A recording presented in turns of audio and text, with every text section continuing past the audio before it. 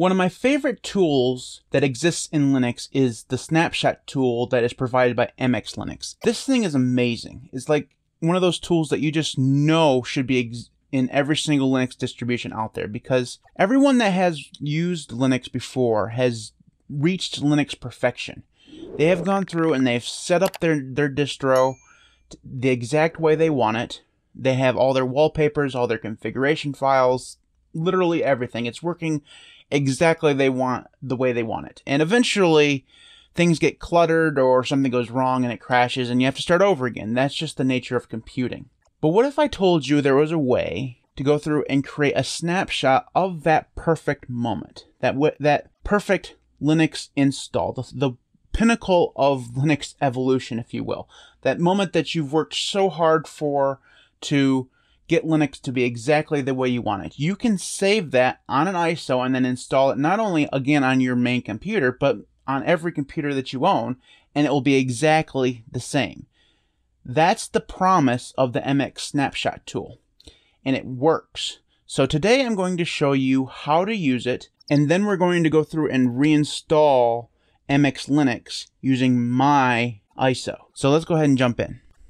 Okay, so the first thing you'll need to do is actually be inside of your MX Linux install. And this is mine. And I've not done too much to it. I have i3 installed on it, and I've messed around with it quite a bit. It's one of those VMs that I've just kind of kept around for a long time because I like MX Linux so much. So what we're going to do now is just change some things up so that you know that when we reinstall this thing from the ISO that we're going to create, that it's actually my ISO. So the first thing we're going to do is create a folder. So we're going to go create folder, and then this is a test, and then we'll do OK, and then I'll move this up here. Okay, and then we're going to change the wallpaper. So we'll change the wallpaper to this one here, and then apply. That way, when we reinstall it, if it doesn't look exactly like this, you'll know that I've been cheating. And I don't want you to think I've been cheating. So this is what we should get once we've run the snapshot tool and reinstalled, or at least booted into the live environment of our brand new ISO that has maintained exactly what we have here. So in order to run the MX snapshot tool, it's really easy. So you go to the start menu. Now, if you are on a different version of MX that has a different desktop environment, it may be in a different place, but you should just be able to search for snapshot if you can spell, which I apparently can't. And then it'll be asked for your administrator passwords, so enter your password. And here's where you have some options. Okay, so first off, you can set where you want the snapshot to be stored. In this case, it's going to be stored in the home directory, not the user's home. It's just /home, not /home/username/ something. It's just the home directory. That tripped me up a little bit because I wasn't reading it the first time I did it. And then you can name the ISO. So I'm going to name this my ISO, and then we're hit next. Okay, and then this is the second page. There's not a lot here that you'll probably want to do, because chances are if you're doing this, you'll want everything on that ISO. But if you have a ton of stuff in your home directory, like a ton of music or a ton of pictures or whatever, you may not want all that stuff included in the ISO. It's up to you whether or not you do. It really depends on how big of a USB key you have or how good your internet is, because eventually you're going to have to download this somewhere or transfer it somewhere. Keep in size that the more stuff you have on here, the bigger it's going to be. So this first section here will allow you to go through and exclude things from the ISO that you may not necessarily want. So probably if you're going to be using your ISO that you create on another network, you probably won't want the network stuff. Also, if you're planning on handing your ISO on a USB key to somebody else, you probably don't want all this stuff because it might contain personal information. That's why this last option here is kind of cool, because you can go through and choose between either preserving all accounts, so every user account including their home directories, or resetting the account so that there's no accounts on the ISO at all. Personally, I don't really get that second part, because then why would you not just use a fresh ISO to begin with from MX, But I'm sure there are reasons that I'm just not thinking of. This middle part here is about compression. I would just leave that alone. That's what I've been doing. Messing with it might end up doing something weird, and I just don't want to do that. So after that, you just hit next and hit OK. And then it's going to sit here and actually make the ISO. It'll take 3 or 4 minutes depending on what you have on your hard drive. whatever it's got to compress, the more stuff it's got to compress, the longer it's going to take. So for me, it's only going to take 3 or 4 minutes because there's not a lot of stuff here. But if you have a lot more and you're including that in the ISO, it will take a little bit longer. So I'm going to cut the video here and we'll come back once it's done. Okay, once that is done, you'll get this little pop-up, and it basically just says it's been completed successfully. If it fails, it'll say that something went wrong, and it should give you an error code of some kind, and maybe even tell you exactly what was wrong. It also tells you how long it took to finish, which is 1 minute and 24 in this case. So it didn't take very long for me at all. So you just hit OK. Now, if you're running this on hardware, you can go through and use something like Etcher or the MX Linux USB Live tool to go through and put this on a USB key. For me, I'm using this in a VM, and getting files off from a VM can be stupid. It's just, there are too many ways of doing it, and there's not very many good ones that are easy to set up without, setting it up properly, and I didn't want to do that. So I actually went through and uploaded it to Google Drive and then downloaded it to Google Drive, and that was a pain in the ass and probably the stupidest way to do it, but it doesn't matter. It's done. So what I'm going to do now is actually show you the live environment of my ISO that we just created.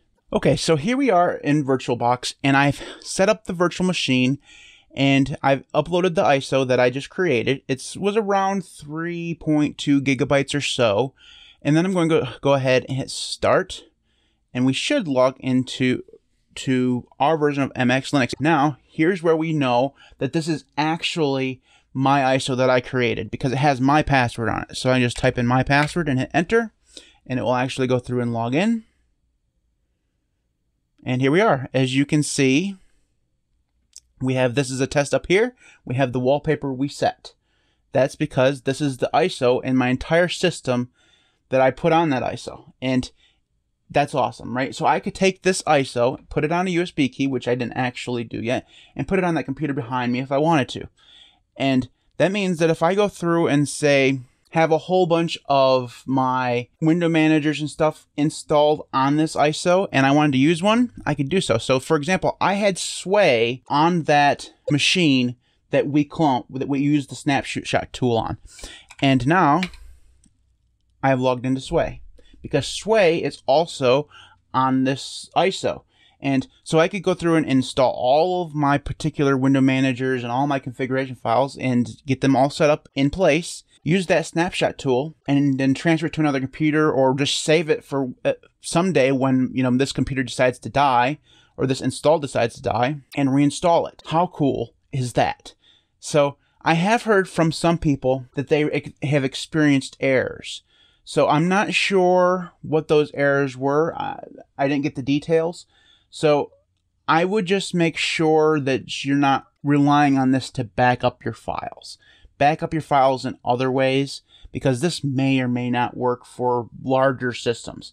I'm not sure that that's the case. I just wanted to let you know that I have heard from a couple people who have had problems with this, but I've used it now 3 or 4 times, and I haven't had any problems at all.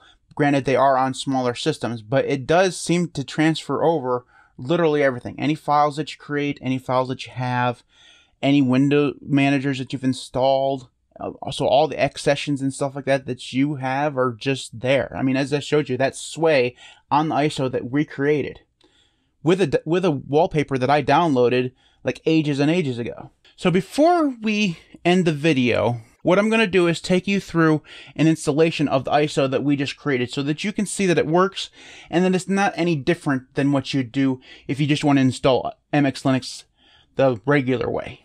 So let's go ahead and do that. So here we are in the Sway version of our MX Linux install, and I'm just going to go ahead and actually, I have no clue how to exit out of Sway, to tell you the honest God truth. So I'm going to have to figure that out first.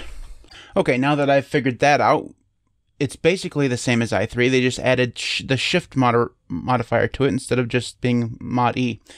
But anyways, we'll go ahead and log into Plasma here so that I can actually do this the regular way, if it will let me.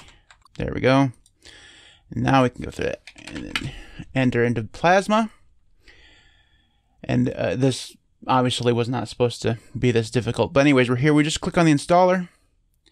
And then we go through and it's just like a regular MX Linux install. So we go hit next. We want all this stuff to be the exact same as it is. And hit OK, yes. and then next, and then enter the computer name. We're just going to leave all this stuff the exact same because that's what it was before. And then we can pretty much leave all this stuff. It should be exactly the same.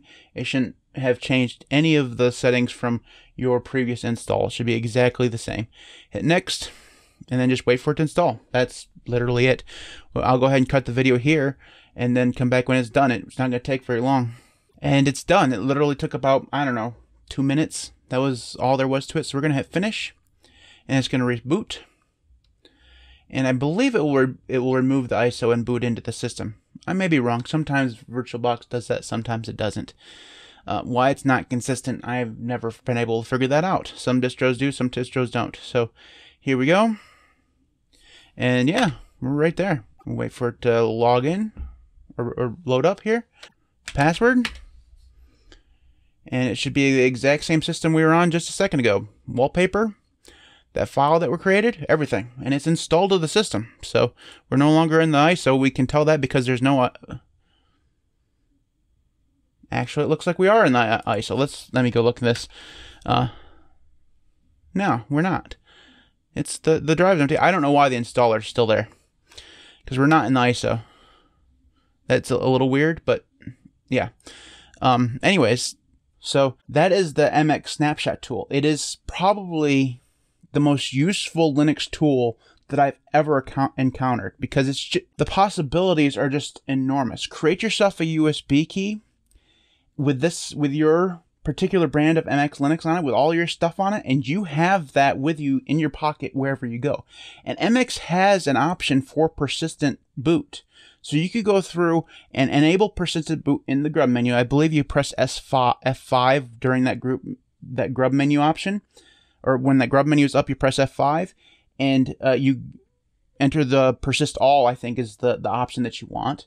And you can go through then and use that in the live environment, and it will be persistent. You can make changes to everything that you want and just use it. That is so cool. Or you can have this as a backup for when things go wrong. Or you can use it to transfer and install to other computers. There's just so many things that this enables, and I can't even get over it. It's just so cool. It's like I said before, it's one of those tools that make you want to use a distro, because it makes you know that the developers are very interested in doing cool things. A lot of distros just exist. You know, they create an installer for Arch Linux or whatever, and they're just there. There's nothing wrong with it, but it doesn't show passion. And I know that every time I do an MX video, I kind of gush over it. I can't help it. I really like MX Linux.